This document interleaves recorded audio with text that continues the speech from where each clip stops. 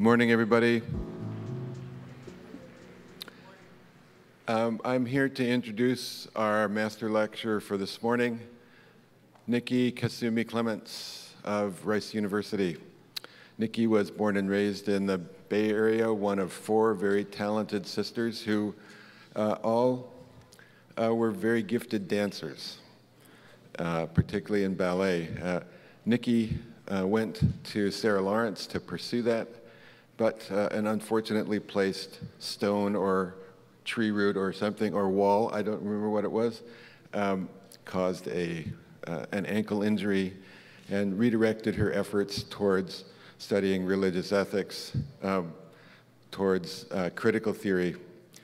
And she ended up taking that to her graduate work at Brown University, where she studied Foucault and the historical and social criticism that Foucault represents, focusing in particular on both cognitive science and cognitive theories of human experience.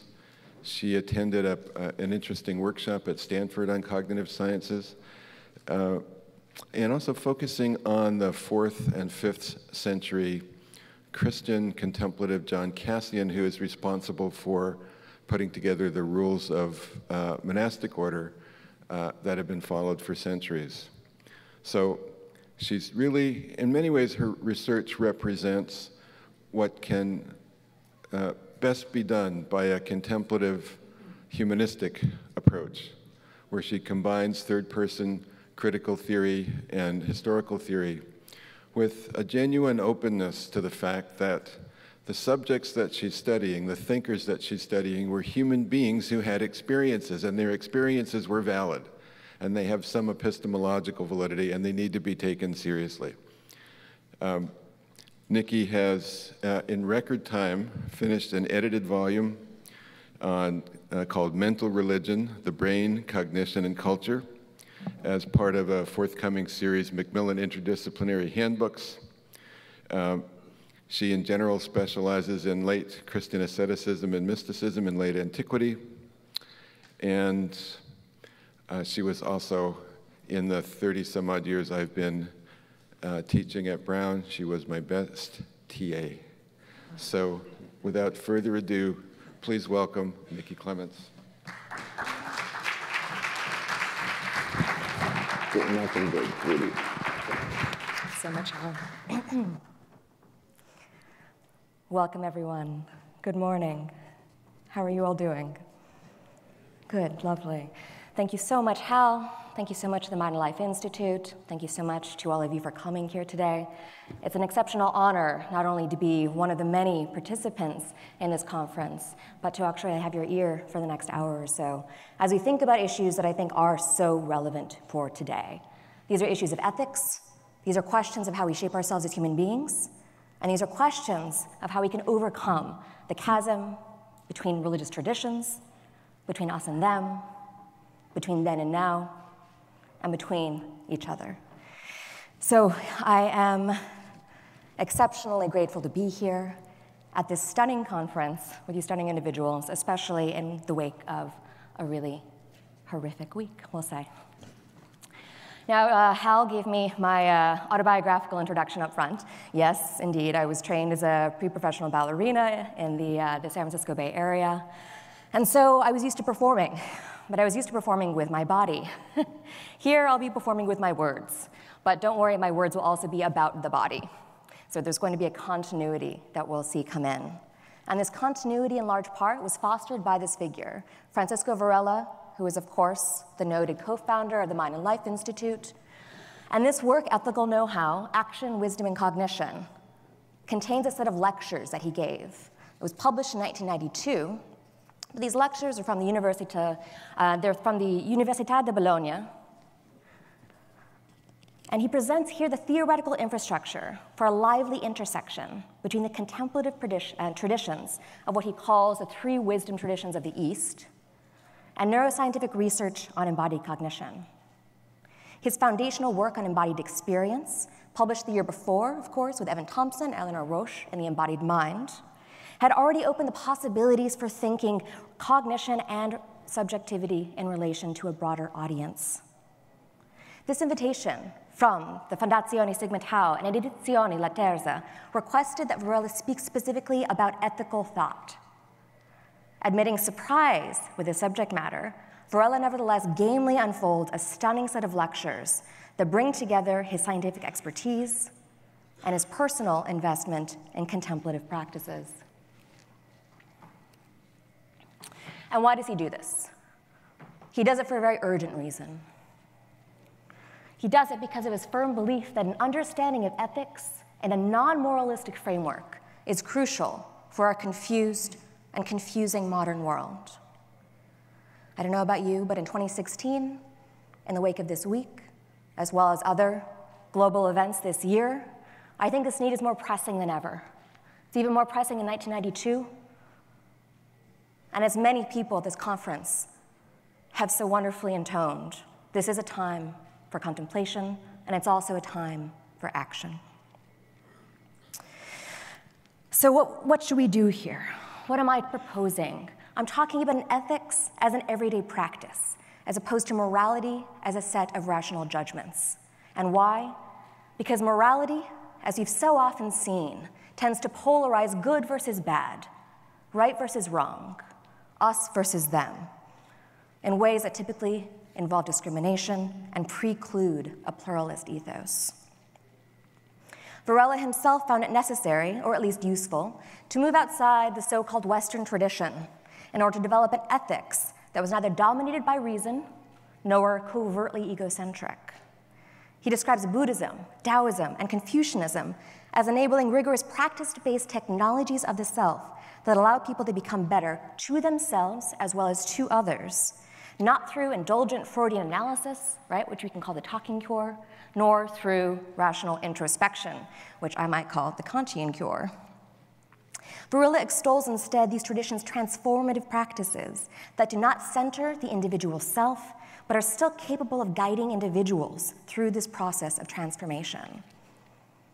My lecture today will expand the domain of embodied ethics and practical knowledge to other domains of religious contemplative practice. I'll do this with a bit of a twist.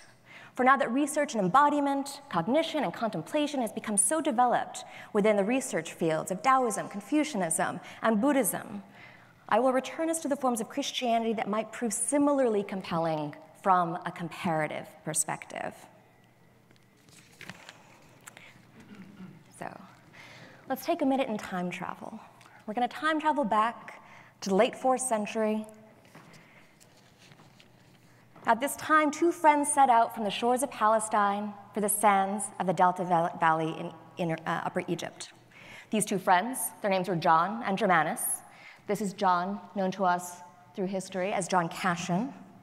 They traveled to Scetis to train with ascetics renowned for their, quote, perfect way of life. These exemplary elders guide the young friends in the practices of desert asceticism. And from the joys of ascetic prayer to the disappointing persistence in nocturnal emissions, these elders pragmatically present the psychological and physiological struggles of the ascetic life. At the heart of this professio, anchoring its struggles, is the goal of what he calls perpetual and unceasing continuity of prayer. Here, I read such continual prayer as a practical activity precisely because one continually practices it. Cassian has this work called The Conferences. It's constituted by 24 books, and in the 10th, which is focusing on prayer, he speaks through the words of Abba Isaac, who tells John and Germanus, "The end of every monk and the perfection of his heart direct him to constant and uninterrupted perseverance in prayer. And as much as human frailty allows, it strives after an unchanging and continual tranquility of mind and perpetual purity. For just as the perpetual and constant tranquility of prayer about which we are speaking cannot be acquired and perfected without those virtues, neither can the latter, which lay the foundation for it, achieve completion unless it be persevered in." So what do we see in this passage? Well, we see an aspiration towards constant and uninterrupted perseverance in prayer, right? We see an unchanging and continual tranquility of mind. We see the perpetual and constant tranquility of prayer itself. Constant, uninterrupted, unchanging, continual, perpetual, to render one's whole life tranquil. That is the goal of prayer. This is not abstract. This is not conceptual. It is practical in its assumptions as well as its aspirations. Isaac urges ascetics to tirelessly pursue and ceaselessly apply themselves. Constant labor of the body and fostering the emotions are essential and must be joined together through mindful attention to these tasks and their accompanying prayers in order to establish a firm and stable way of life. Tranquility of mind is inseparably and reciprocally linked to the labor of the body and the fostering of the emotions. So against readings that stress separation or tension between mind and body, spirit and flesh, I urge that we read Cashin's practical ethics through a tripartite lens that allows us to see how mind, body, and emotions together constitute subjectivity and are all essential to living purposively. For Cashin, contemplative life requires the practical life and vice versa.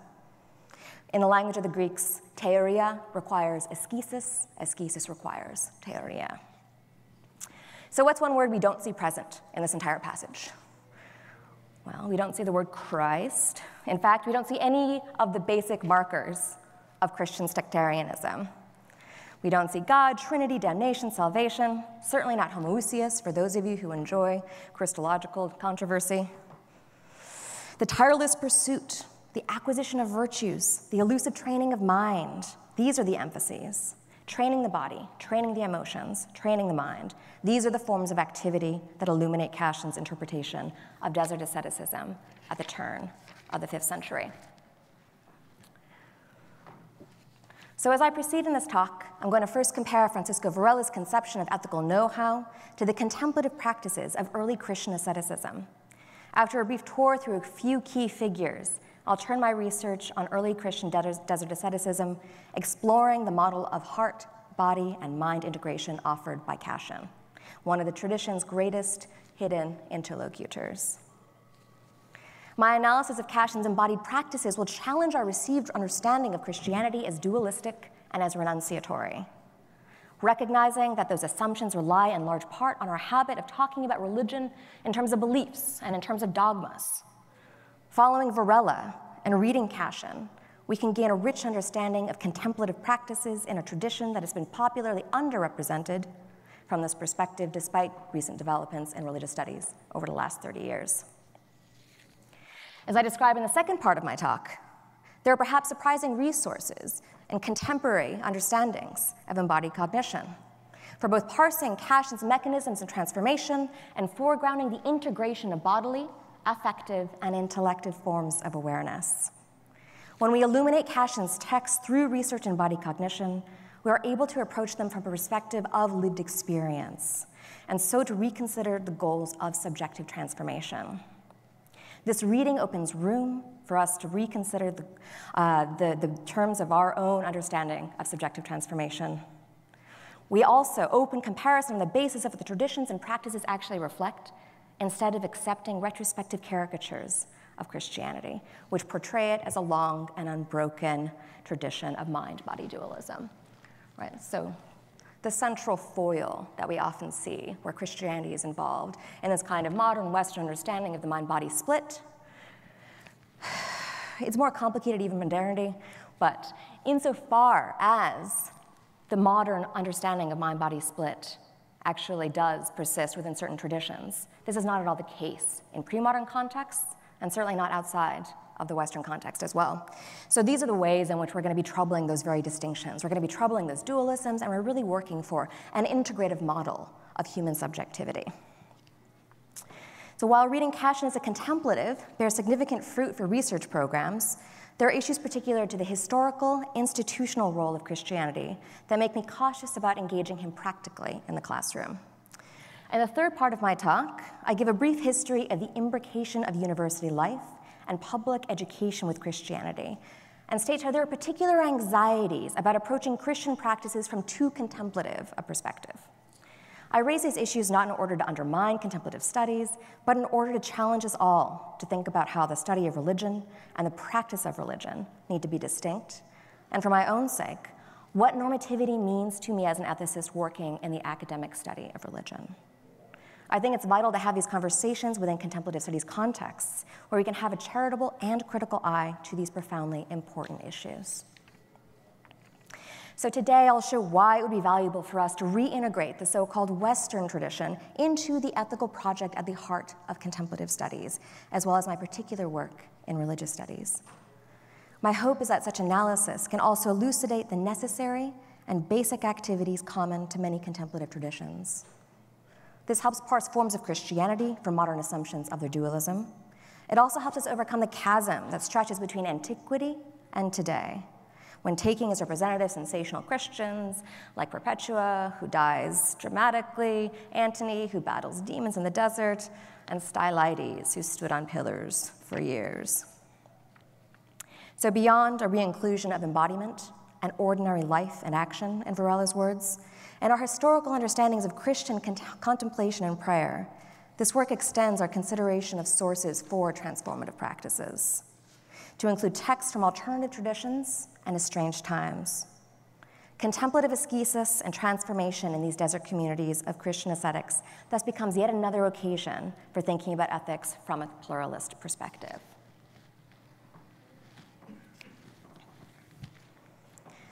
So a history of the Christian mystical tradition must start with the first great Christian, Plato. Or at least this is how Plato gets styled by early Christians struggling to harmonize their scriptural as well as philosophical inheritances. In his philosophical dialogue, Phaedrus, Plato harmonizes the philosophical life and its apex, theoria, through the metaphor of the charioteer.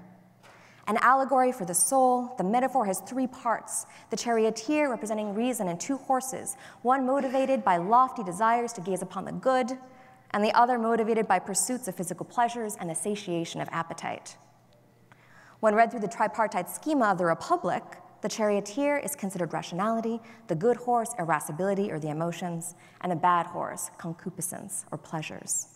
One must train reason, emotions, and physical pleasures to work together in order to fly towards the ecstatic vision of the dome above the earth. There, one gazes not upon the world and its worldly goods, but the very truth itself, the good and the beautiful. He says, "But of the heaven which is above the heavens, what earthly poet ever did or ever will sing worthily? It is such as I will describe, for I must dare to speak the truth when truth is my theme. There abides the very being with which true knowledge is concerned, the colorless, formless, intangible essence, visible only to mind, the pilot of the soul. The divine intelligence, being nurtured upon mind and pure knowledge, and the intelligence of every soul which is capable of receiving the food proper to it, rejoices at beholding reality, and once more gazing upon truth, is replenished and made glad until the revolution of the worlds brings her around again to the same place." So this is roughly the spheres of the cosmos, and one is peeking up and beyond the sphere internal to the earth. One is instead able to peer up and see the true nature of things. Keeping oneself aloft to enjoy this theoria, this contemplative action, requires not just intellectual will or pure rationality, it also requires training the emotions as well as the body in the philosophical life as well. Now this term theoria will come to be equivalent to prayer for Christians, adapted first by Clement of Alexandria, who recognizes Plato's philosophy as not only continuous with Christian philosophy, but even an intimation of what would be revealed in the figure of Jesus Christ, which he calls the Word made flesh. He adapted theoria as contemplation of the true, right? The good and the beautiful, understood in Christian terms as contemplation of the divine reality made flesh. Contemplation is fundamentally rational and gives insight into the true nature of things. So there are epistemic claims here at play. Origen of Alexandria, Clements' student, notoriously renders contemplation part of all of our cosmic origins, where all souls once contemplated the Godhead. These pre-existent souls gazed in the style of Platonic theoria on their creator, and only through satiation eventually grew bored and fell away from this vision of God. Note all the Platonic echoes. Souls that fell furthest became demons, those that fell least became angels, and somewhere in the middle were humans. As Origen teaches in his work on prayer, an allegorical mode of scriptural interpretation can help humans contemplate the divine once again by gradually recognizing the spiritual meanings of scriptural texts. Gregory of Nyssa, a Christian bishop of Cappadocia in modern-day Turkey, develops Origen's connection between scriptural interpretation and divine contemplation through stages articulated in his life of Moses. Interpreting the figure of Moses in the Hebrew Bible, which of course the Christians appropriated as the New Testament, through an allegorical lens, Nyssa describes the path towards divine contemplation. He describes stories from Moses' life, calling these historia, interpreting these stories as allegories for the progression of every human in the mystical life. And he calls these interpretations themselves the theoria, because you're actually able to contemplate the divine through these stories. From the burning bush, where Moses meets God in initial ignorance and recognizes him merely intellectually, to his ascent at Mount Sinai, into eventual darkness, he contemplates God, and as he contemplates, he realizes that he will never contemplate God fully. So you move from a few different stages of illumination, but it's a very active illumination. You move to contemplation, but at the summit, you realize that you exceed even contemplation because God is unknowable. And this institutes Gregory's famous understanding of epektasis, where we're continuously straining forward in desire towards God. Contemplation then occurs through negation, or apophasis, which becomes the mystical pinnacle for Nyssa. So informed by these figures, yet in a different context, we turn to John Cassian. He's a rather unsung hero, negotiating the socially and politically tumultuous late antique world. Cassian, who was accused by his much more famous contemporary, Augustine of Hippo, of being overly optimistic about human agency. Cassian suffered accusations of heresy and marginalization in theological discussions from 529 onwards, even though he's been read continuously in Benedictine communities as issued in their regula by their founder, Benedict of Nursia. So Benedict in his rule says for all Benedictine communities, you read Cassian every single day, right? So Cassian is this kind of secret, practical support for the entire monastic tradition. Cassian's own frankness and his feeling that he needed to address the ethical urgencies of his time led him to write books on nocturnal emissions, on fornication, on chastity, amongst others. And these three books, at least, were not translated into English until the 1990s. So when we're talking about purity and prudery, right, this is a very modern Victorian kind of concept.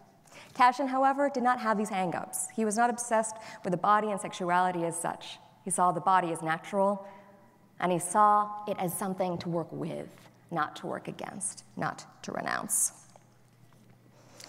So who is this enigmatic figure, John Cassian? Nobody really knows.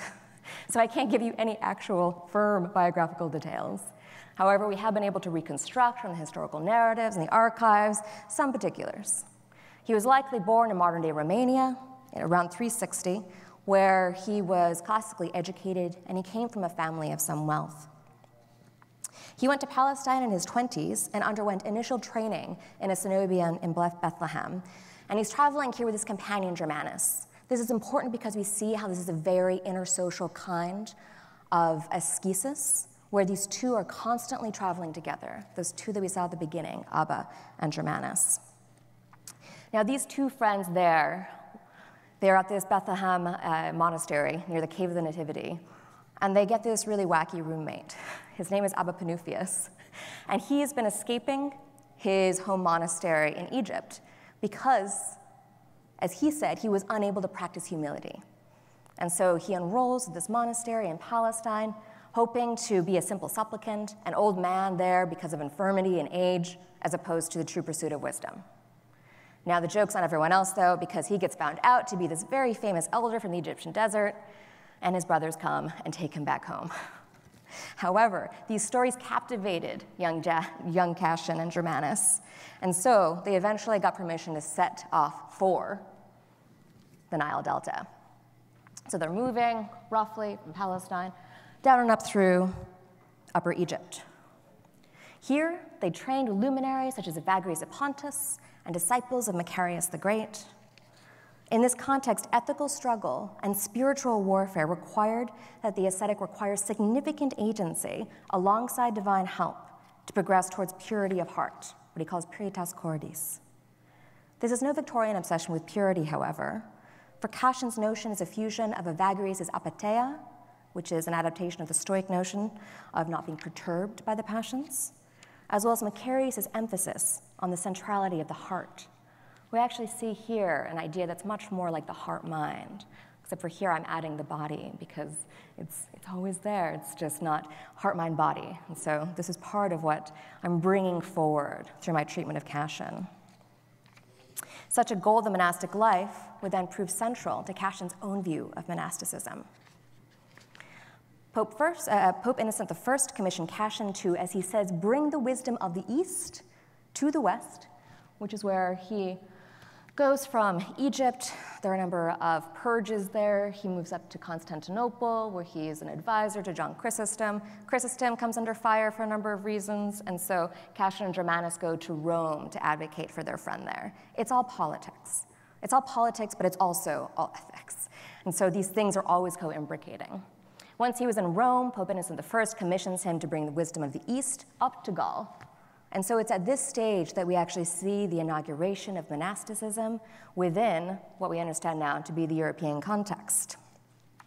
So Cassion goes to Massilia, modern-day Marseille, around 415, where he's said to have established 2 monasteries, one for men, San Victor, and one for women, San Salvatore. Between 419 and 425, he writes great twinned works, the Institutes and the Conferences. And these works were distributed to monastic communities around southern Gaul. He writes these as letters to other people, asking for advice on how to actually engage these practices. They want role models, they want exemplars. And so what Cassion does, he brings these elders to the page so that they can be spread through the land of Gaul. These elders who are as saintly as they get, but still so human, still struggling. They're still dramatizing the ways in which one is continuously negotiating the battles of depression, sadness, anger, lust, gluttony. So there's a very realist perspective here. Cassion then distinguishes himself with his geographically as well as culturally diverse experiences, living as an ascetic in the deserts of Egypt, as advisor to Chrysostom in Constantinople, and the resident sage for monastery in southern Gaul. Cassion's living through a time when the Roman Empire is falling to the Visigoths and Vandals, and in tandem, Christianity was fortifying its institutions and its doctrines. This tension between the decaying imperial and the burgeoning Christian social structures contributes to the social context for Cassion's readings, which both affirm the authority of tradition and promote a comprehensible way of life that one necessarily has to adapt to oneself, to the specifics of one's geography, to the specifics of one's own physiology. So tradition is there, but so is adaptation as this really basic principle. Cassion has translated them between Eastern and Western Christianities. He's actually considered a saint in Orthodoxy, but he's considered more or less a heretic in Catholicism. So it's really interesting, the varieties of Christianities, of course, that we see at play. Cassion addresses his time of uncertainty and loss of meaning, constructing his own version of a pragmatics of transformation, in Varela's words. And in this respect, I think that he has much to say to our own ethical struggles today.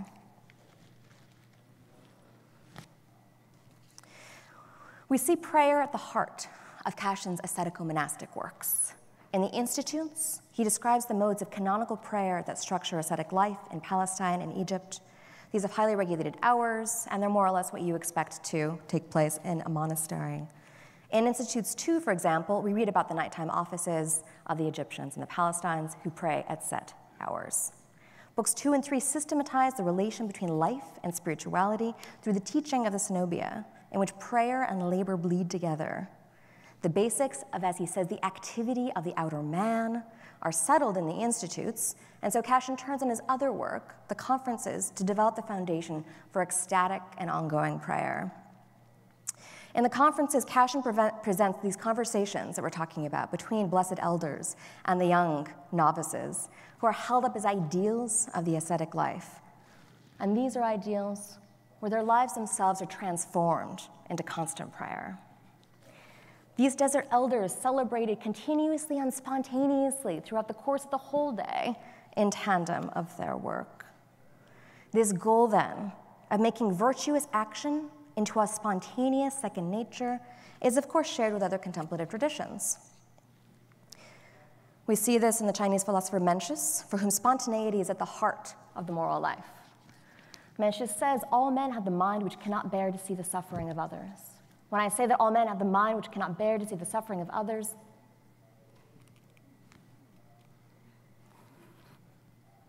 my meaning may be illustrated like this. See, I told myself I just can't fall off the stage, and I can't vomit, but apparently I can't do a third thing, which is turn the entire presentation off. Now, right, you can feel for me, I'm the child in the well in this scenario. When men suddenly see a child about to fall into a well, they all have a feeling of alarm and distress, not to gain friendship with the child's parents, nor to seek the praise of their neighbors and friends, nor because they dislike the reputation of lack of humanity if they did not rescue the child. From such a case, we see that a man without the feeling of commiseration, sympathy, and empathy is not a man. Mencius' spontaneous morality in this passage has become a favorite passage for reflecting on pre-modern theorizations of embodied cognition. Francisco Varela, Ted Slingerland, and Bongrai Sok value how virtue is expressed here without personal reflection. And for Cashin's beatified desert ascetics, a similar kind of spontaneity informed their practices. This spontaneity is not natural, but is trained and practiced through daily practices with an orientation towards cultivating one's whole life as contemplation. The goal of scriptural recitation, for example, is to make the psalters words one's own. He says, when we have the same disposition in our heart with which each psalm was sung or written down, then we shall become like its author, grasping the significance beforehand rather than afterward. That is, first we take in the power of what is said rather than the knowledge of it, recalling what has taken place or what does take place in us in daily assaults whenever we reflect on them.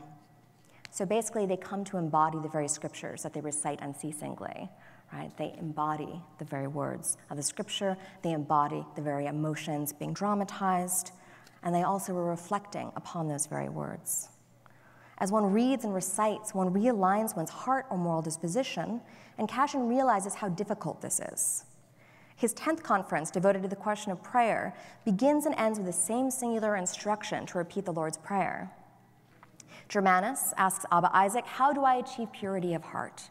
And Abba Isaac tells him to recite a single verse from the Psalms all day long. O God, make speed to save me. O Lord, make haste to help me. When questioned, well, what do you mean by all day long? Abba Isaac gives the friends what my partner refers to the green eggs and ham treatment. I am affected by the passion of gluttony. I ask for food of which the desert knows nothing. I say this. I'm incited to anticipate the hour for supper.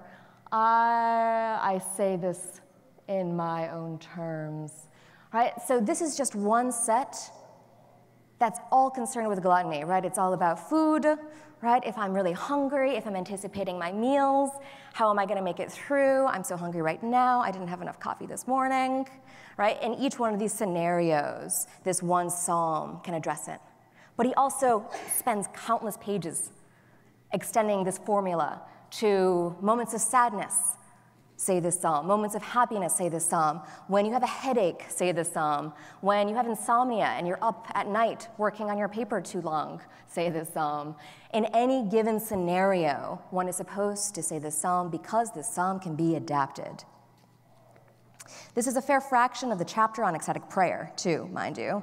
So this rather monotonous list of activities a monastic's busy day during which he should be praying renders this chapter almost a long prayer in itself. But in case we didn't quite grasp monotony, Germanus chimes in once more at the end of the chapter to ask how he should be praying all day long.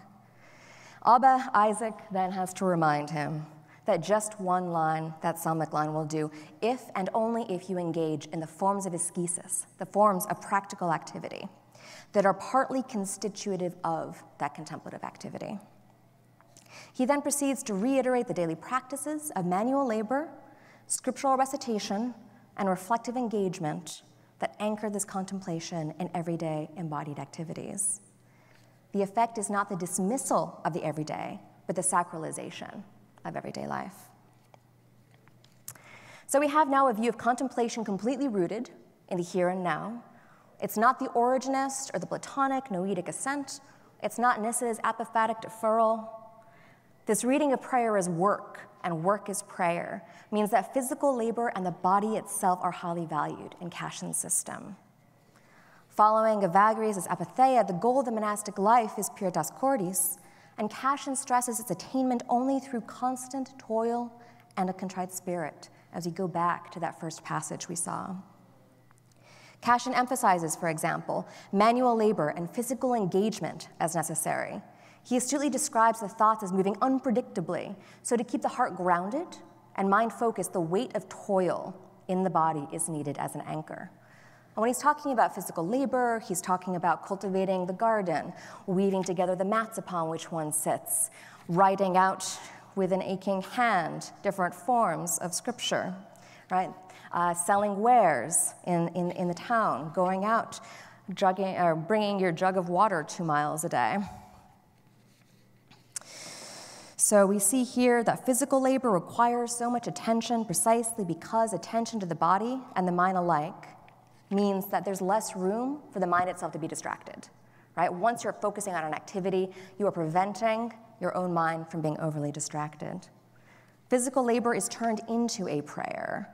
The mind is slimmed down, as he said, to a reduced number of thoughts, and the whole person is able to integrate the body, heart, and mind and turn to heaven. Describing the connection between the physical practices of ascetic formation, Cashin extols Egyptian ascetics for their superlative integration of manual labor, scriptural meditation, and constant prayer. For they are constantly doing manual labor alone in their cells in such a way that they almost never omit meditating on the Psalms and on other parts of Scripture. And to this, they add entreaties and prayers at every moment, taking up the whole day in offices that we celebrate at fixed times. Right? This distinction is between the compulsory recognition of the rule-based time of day to actually pray versus the voluntary service which you are continuously performing and giving. Right? You are making this into your way of life. The focus then is on bodily practices and continuous ritualized prayer in tandem with emotional entreaties and scriptural reading practices. I'm reminded here of Dogen's Zen Buddhist Tenzo Kyokun, which are, of course, the instructions for the cook. He says, after that, ready the next morning's rice gruel. When washing rice, preparing vegetables, and so on, do so with your own hands, with close attention, vigorous exertion, and a sincere mind. Do not indulge in a single moment of carelessness or laziness. Do not allow attentiveness to one thing result in overlooking another. Do not yield a single drop in the ocean of merit. Even a mountain of good karma can be augmented by a single particle of dust. So when I'm reading Cashin, I'm thinking about the Zen cook, right? Taking care of each little grain of rice. For of course, these instructions for the cook are also instructions for everyday life. Although there are some good recipes in there too. Cashin affirms that through such habituation, one can continuously and spontaneously perform the practices that are vital to the monastic life, while acting not out of blind adherence to a rule, but by continually adapting such practices to oneself and making them one's own.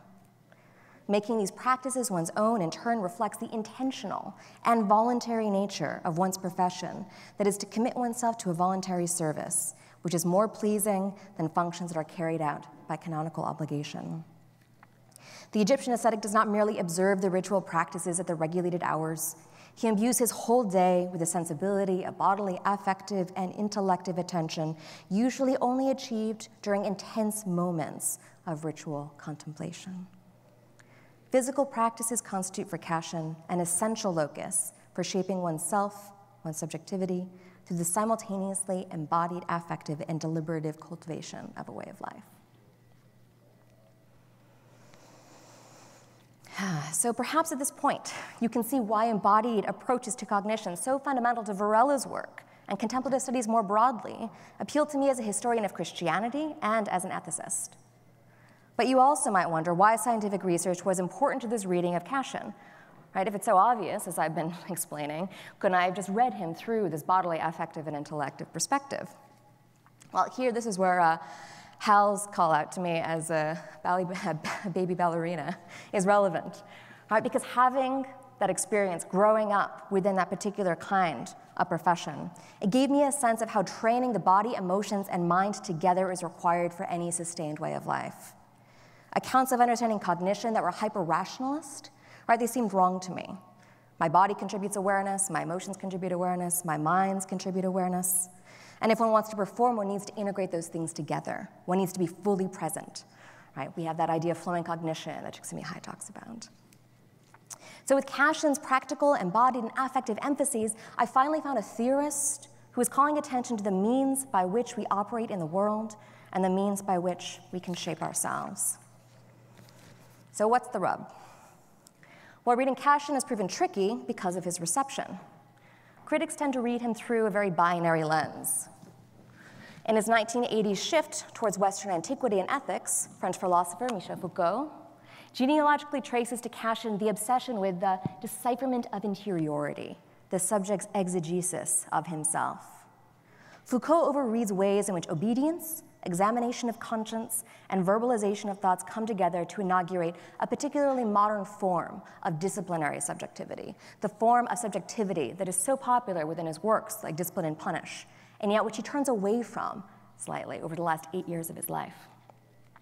In contrast to his admiration for Greek and Roman ethics and self-fashioning ascesis, Foucault roots in Cashin's text the modern split between interiority and the self, on the one hand, and exteriority and the body, on the other.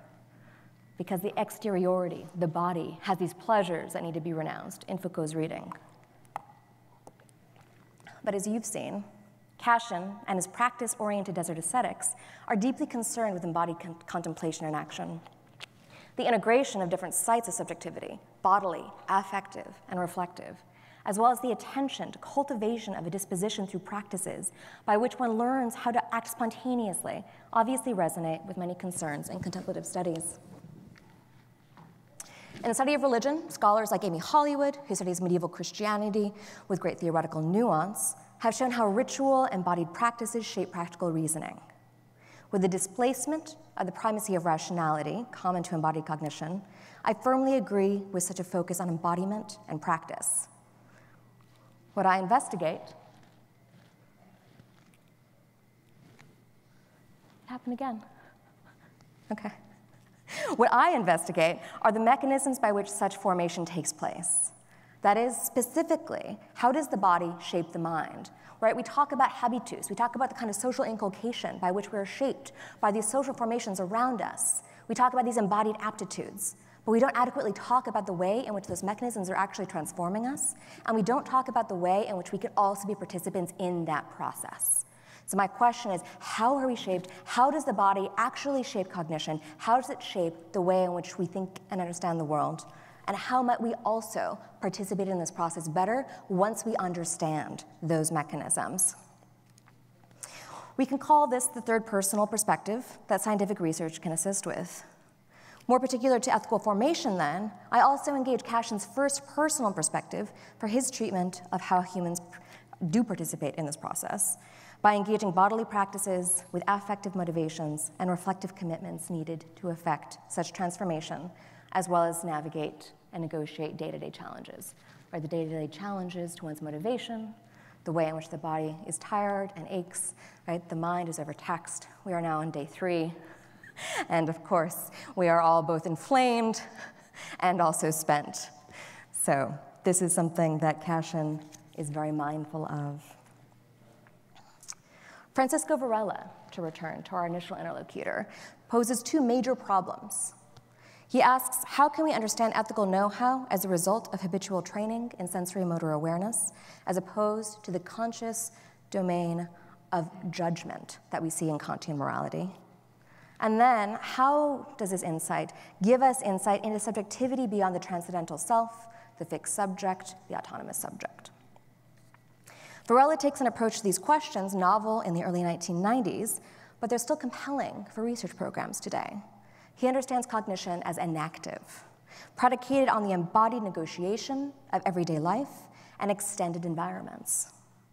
through this approach to enactive cognition in Confucian ethics and Buddhist epistemology, Varela affirms an ethics as embodied every day and lived, as opposed to morality's rule-based assumptions. His ethical concern, in short, is with how everyday know-how is opposed to localized know-that. So I do suggest you pick this gem up. I looked at the Google citation database, and this text is only cited about 773 times, as opposed to his much more famous works, which are, of course, cited almost 10,000 times. So, yeah, around there. So this is a text that is so imbued with the kind of sensibility that he brings to his other research, but it also has an explicitly ethical orientation that I at least found so compelling when I first picked it up in 2008 that I really just tore it to bits because my own practice of reading is very embodied. I left that on a plane, and it was devastating. Then I had to practice non-attachment and get another copy. So his wisdom is still there, and my scribbles were gone. So I think that was actually a good thing for all. But I do recommend you pick this gem up. We still have research then in embodied cognition, which continues today to provide another lens of analysis by which to understand the operations of human beings. The body is not just the physical apparatus for the cognitive agent.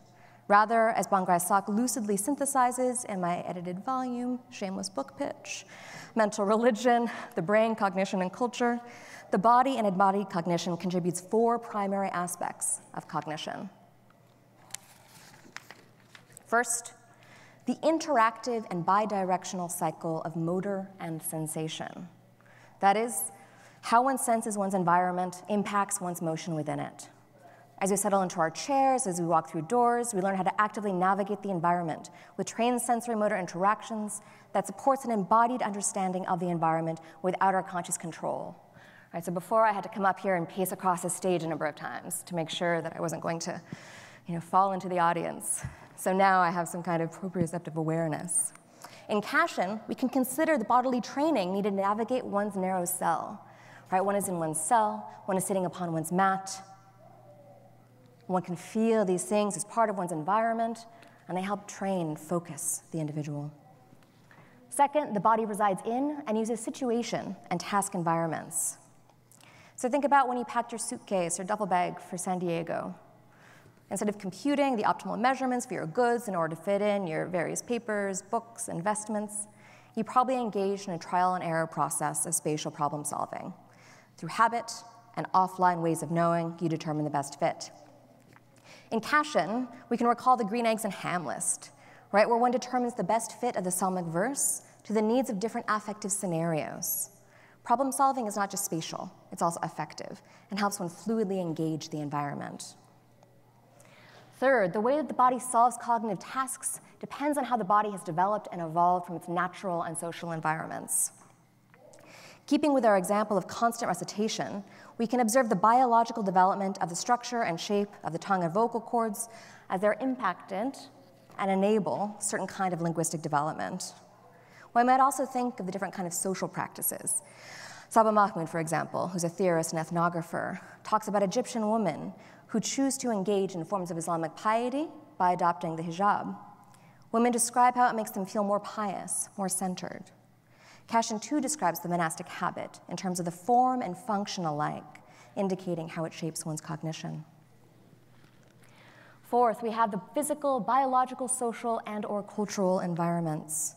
That is, cognition extends beyond the boundaries of the human in its intersection with the biological, physical, social, and cultural worlds. Your cognition is extended to your smartphone, your computer, even your old-fashioned day planner, right? Because you can offload that information onto these devices and consult them when needed. So I guess this is the caution to use your environments well.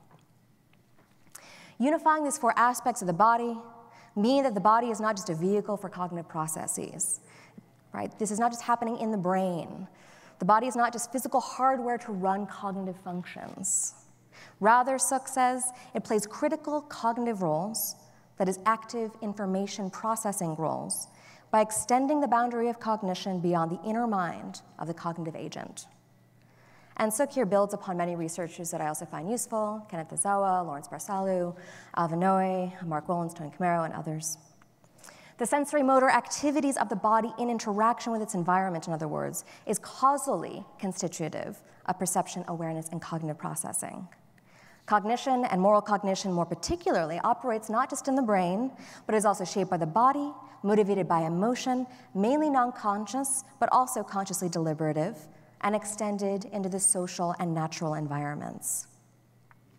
There's no time here, but we could also give additional attention to the role of priming in the work of habituation, the role of simulation, and understanding the importance of imitation, imagery, and narrative identity, as well as the role of emotions in cortical and subcortical shaping of behavior.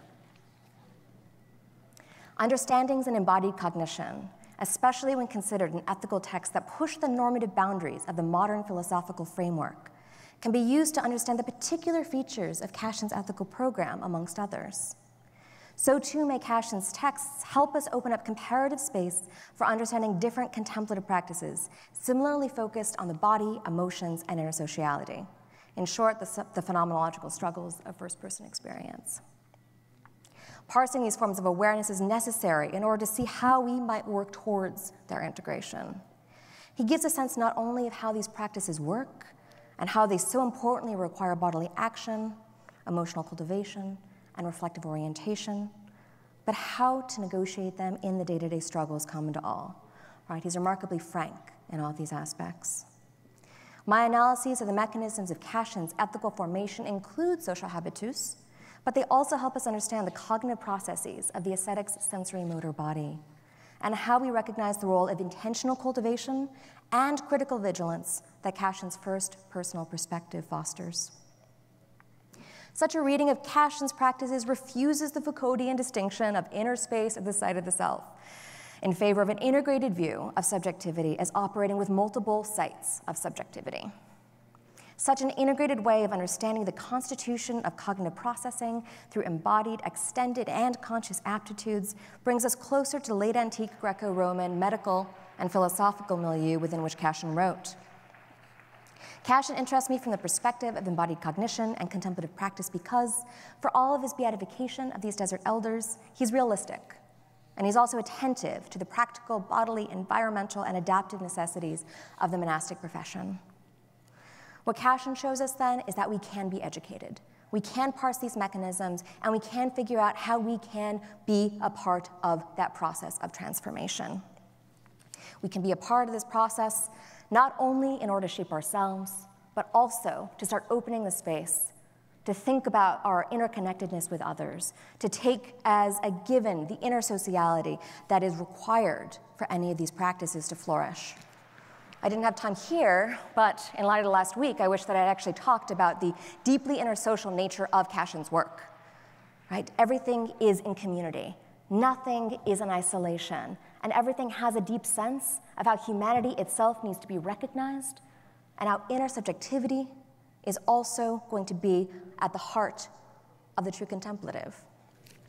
So more on that later.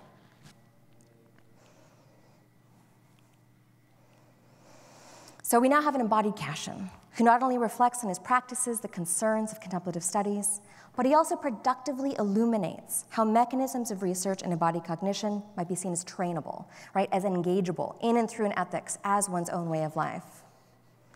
If the work in embodied cognition is so important to understanding Cashin, and if Cashin provides us such great insight into the mechanisms of human transformation, what might account for any reticence that I expressed earlier in pursuing pedagogy in contemplative studies? Well, I don't think most of us with good historical reason are ready to start leading students in a day-long process of psalmic recitation, at least not outside of a devotional context. Not because they're hypocrites, but because of the historical mission of the secular American university.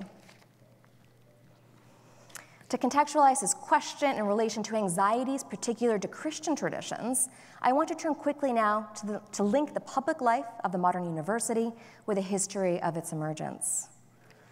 Now, this is going to be a really embarrassing condensation into a few lines of a very complex history, okay? So this is just the framework, the bones here. We see at its origins Catholic monastic centers giving rise to medieval universities between the 9th and 13th century. Deeply steeped in the monastic milieu, universities across Europe negotiated the tension between monastic figures in knowledge acquisition and transformation on the one hand, and political figures preoccupied with issues of social control. You had dramatic riots in the streets of Paris and an appeal from the faculty to the king over and against local political authorities, which contributed to the embrace of the university system. Grappling with theological identities and these kinds of issues would continue for the next millennium. In the 19th and 20th centuries, many of these universities at this time, predominantly Protestant, also aspired towards this particular form of secularism. Protestantism, as an alternative to Catholic educational institutions that have never fallen away, opens space for critical inquiry beyond the scope of the papal seal. And yet, as the predominant force in the United States by the turn of the 20th century, the legacies of Protestant identity spanned nearly all universities that were not Catholic, according to Marston Soul of the American University. Their religious roots continuously exerted influence, if increasingly tacit, on the self-identity as the Protestant establishment submitted to the rise of scientific ideologies, where forms of positivism precluded treatment of beliefs and values in form of empiricism and the conceit of pure objectivity. In the United States, the hegemony of Protestant Christianity as a social and political identity posed a problem for the First Amendment of the United States Constitution, notably the freedom of religion. Christian prayer in the classroom, Christian norms of conduct, Christian views on politics, these had the effect of not only proselytizing Christianity, but also obscuring the voices of others and preventing pluralism in religion. These issues came to a head in the U.S. Supreme Court case Abington School District versus Schempp in 1963. At this time, the court ruled that it is unconstitutional to have devotional practices in public schools. Respecting the First Amendment required freedom of religion and no state-sponsored practices. At the same time, we might note Justice Tom Clark made it clear that the study of religion is vital in the pluralistic society that these protections were asserted in support of.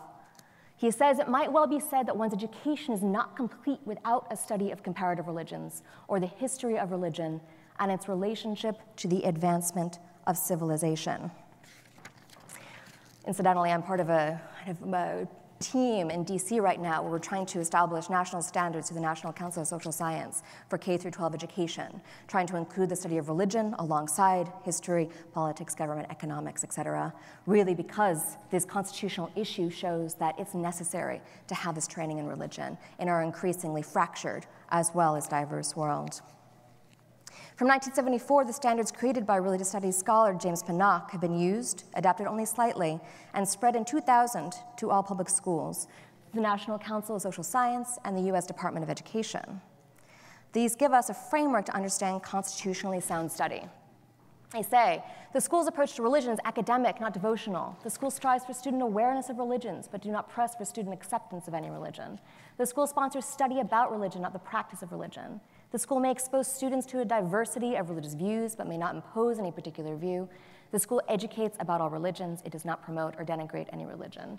The school informs the students about religious beliefs. It does not seek to conform students to any particular belief. So we see here this list that highlights the need for caution when considering what counts as knowledge impartable in the classroom. Students were once addressed not merely as mechanisms that can be taught to think, but to their whole selves as thinking, feeling, willing beings, as Edgar Lovett, the first president of Rice University, which is my home institution, set out in 1912.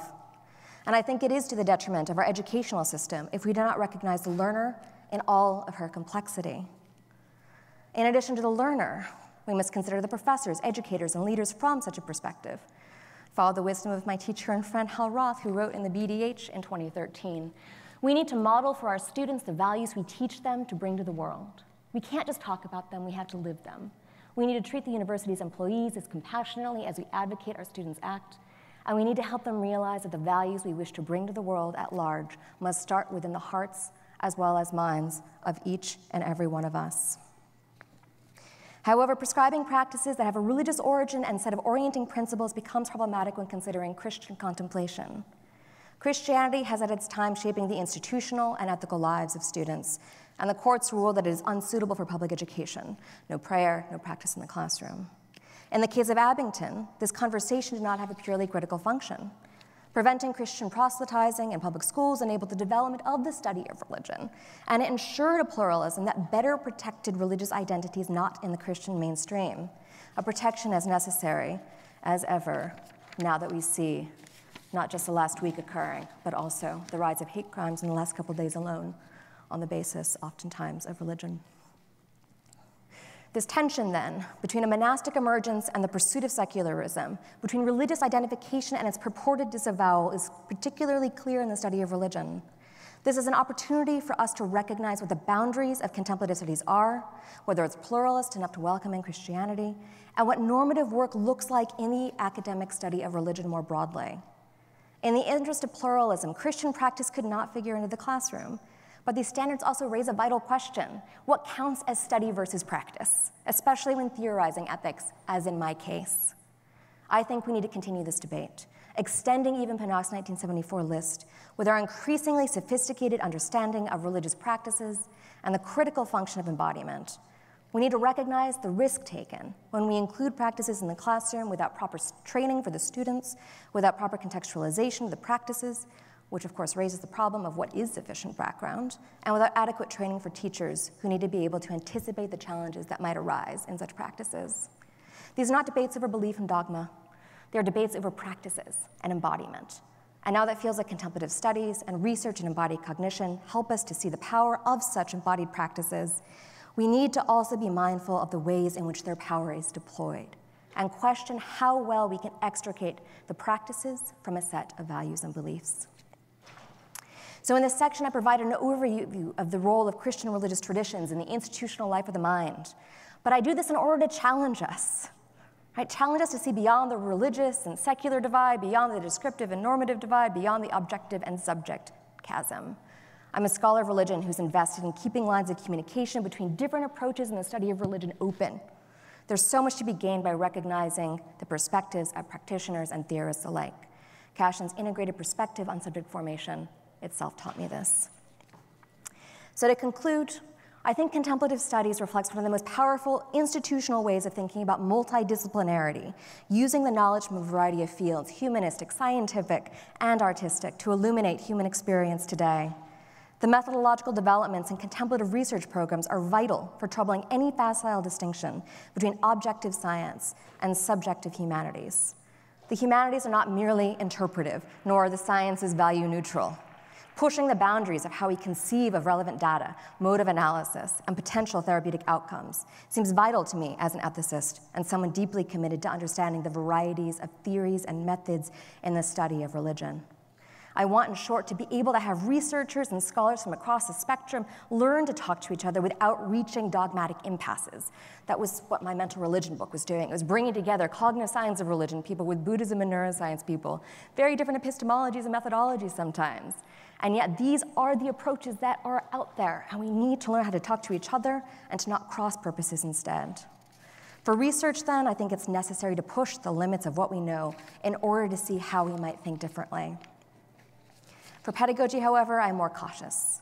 When it comes to what should be taught in the classroom, I'm too aware of the way in which a particular Christian normativity has been foundational to the identity of the university system and its associated influence on public education. We need to have protections for pluralism if we are to learn from and with each other. As an ethicist, I think it's necessary to recognize the normative dimensions of descriptive formations of action and thought. As an historian of Christianity, I think it is imperative that we do not engage students in Christian contemplative practices that cannot be extricated from their broader normative frameworks of Christian beliefs, practices, and narratives. As embodied cognition research helps us see, there is power in bodily knowing and its ability to shape human cognition. The salience of multiple-sided subjectivity, as I call it, building from work in late antique ethics and contemporary embodied cognition alike, reflects anything at all. It is that bodily affective and intellective awareness are always co-imbricating and co-constituting. As Cashin so powerfully shows, the awareness of body, emotions, and mind must come together in order to forge dispositions to act, to feel, and reflect spontaneously. This is going to affect not only how we shape ourselves, but how we treat others. The expert in the contemplative life, then, is the exemplary figure for how to reflect on the possibilities for understanding ethical formation. So now that we can understand from the perspective of embodied cognition how practices cannot be extricated from beliefs and vice versa, How might we think about the best way to work towards, first, the possibilities of pluralism, and second, the possibilities for developing a pluralist ethics that Varela calls our attention to, and to which I myself am so committed? I certainly don't have the answers to that right now, but I do have an obviously frustrating set of questions, right? A set of questions and a set of traditions that we can engage. I hope that these questions can contribute to a conversation that is imminently critical and charitably oriented towards these common goods. So I'll close then with a 2012 call from another co-founder of the Mind and Life, known to the world as the Dalai Lama, for his call for an ethics beyond religion in a pluralist world, for compassion, for wisdom, because meeting each other as humans is more vital than ever in our fractured times. And this is a talk that he gave at Brown in 2012. And here, he was speaking very directly to the students. He kept wanting to know. It's like, okay, people above 30, you're out. People in your 20s, okay. People under 15, okay, you are my audience, right? It's the youth, and it's the youth that we need to address. It's the youth we need to engage. And to the youth, he says, we must find a nonviolent approach based on strong, genuine spiritual brotherhood, sisterhood, a oneness of humanity on this same planet. I think we can reach out through this way. I too agree. Thank you very much.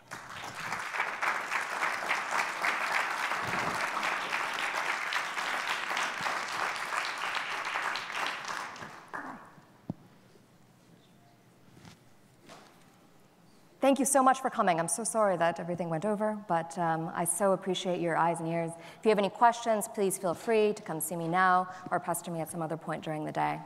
Thank you so much again.